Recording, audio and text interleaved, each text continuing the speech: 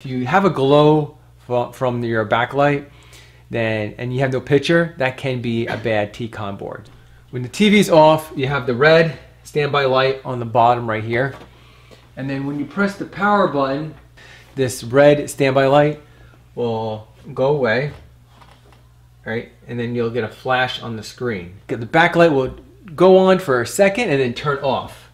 Let me turn off the lights so you guys can see that happening. Once again, I'm going to turn off the TV, hit power. There's the red standby light, letting you know the TV's off, but has standby voltage to the main board. Press the power button again. All right, that goes away. You see the flash on the screen, and then the backlight turns off immediately. You got no picture on the screen. Sometimes you could get a light, LED light or a flashlight, and hit the settings button. Hit settings, and then look for the settings on the screen. That lets you know that T-con board is working. But I think I have too much light. It's too much glare in this room to even see that. There it is. See? I don't know if you can see that. It says no signal. So the T-con board is working because right there it said no signal. Checking the voltage to the main board looks good. Checking the voltage to the backlight circuit, which is the LED strips. The voltage isn't exactly correct. You can see the chart next to the plug. That lets you know the proper voltage going to the backlight circuit.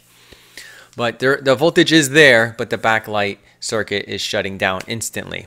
So knowing that I fixed this TV in the past and ran through this problem before, I know to replace the LED strips. We're replacing the LEDs on the LED strips to save some money. And you're going to have leftover parts to fix other TVs that have a similar issue. Now you're going to get a micro Phillips screwdriver and remove all the micro screws on the outer edge, and we're going to pop those clips and you're going to remove the bezel, and that's gonna you'll be able to remove these brackets. They're labeled. One will say side, another one will say down and up. And then we're gonna go ahead and take off the LCD panel. These are the buffer boards. They're hardwired to the LCD panel. Do not tear the ribbon cable connections. They're really sensitive. So we use a suction cup to lift that up. And under that is layers of films. And we're going to pop the clips to get access to these films. And then we're going to be able to get access to the LED strips from that point. And we're going to use a backlight LED tester to test the backlights. I'll leave a link in the video description below where to get the backlight LED strip tester. So right here, it looks like we have two bad LEDs. And those two bad LEDs is enough to shut down the whole entire backlight circuit. It's a safety precaution that the circuit shuts down the whole entire circuit if something fails. Just prevents further damage to the TV. So this is the repair kit. It consists of LEDs and diffuser lens. And I'm going to use a credit card or actually an old license. And you're going to pry it under and just slide it down. Using a hot hair dryer actually loosens the adhesive on the LED strips, which I should have done. I should take my own advice actually. And now there's two parts of these LED strips. There's left and right. And they're labeled L and R. So right there I marked the X on the bad LED. So make sure you mark it. And then I have tweezers. I'm going to heat it up on a heat pad and remove the diffuser lens. And then heat it up again and let that solder liquefy. Get tweezers. Don't pry it off. If you rip off the solder pads or solder pads, then you have to replace the whole entire LED strip. So just wait until it liquefies and you'll feel it loosen up, and then you can remove it softly or gently. Sometimes it takes a minute or two. And then this one is actually cracked.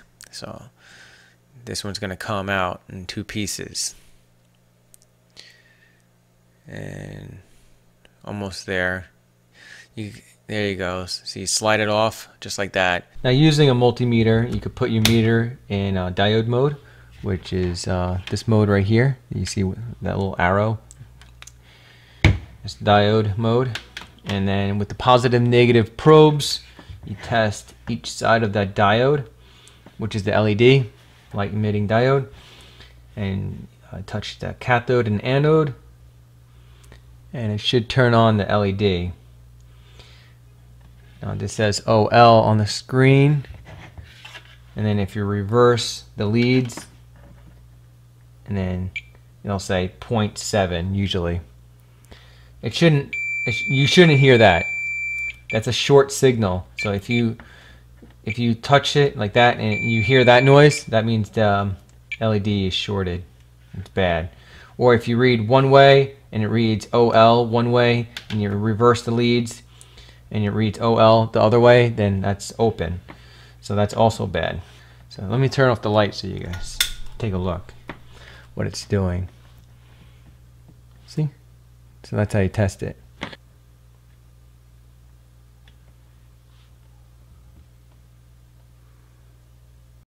And there's a fat solder pad and a skinny solder pad.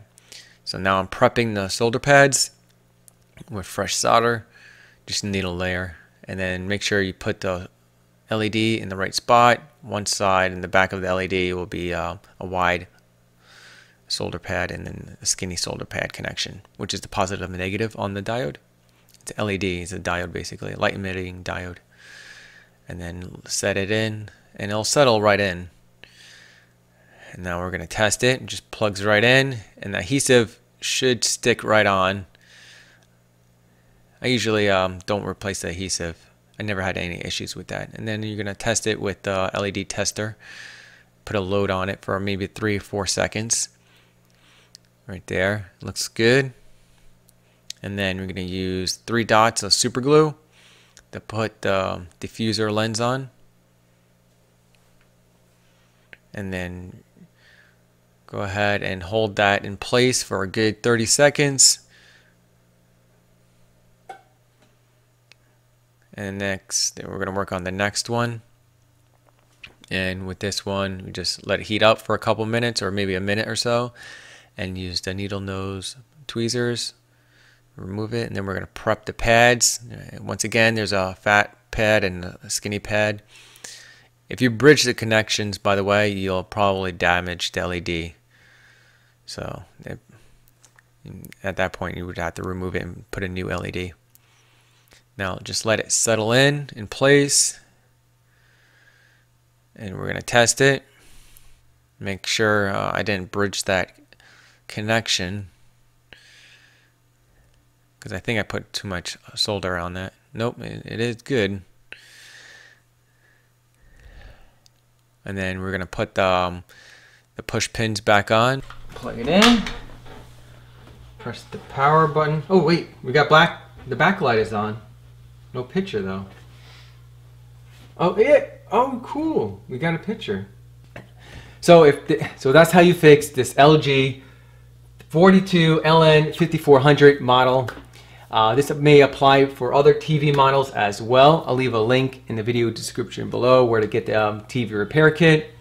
Also in the video description will be the other TV models that this fix will apply. If you want more how-to videos coming your way, click on the subscribe link right here or down below and select the bell to be notified for my latest videos. If you know anyone that this video will help, go ahead and click on the share button below and share this video to them, help someone out. If you want to check out my other TV repair videos, click on this playlist right here. And give me a big thumbs up if this video was informative. Thanks guys for watching.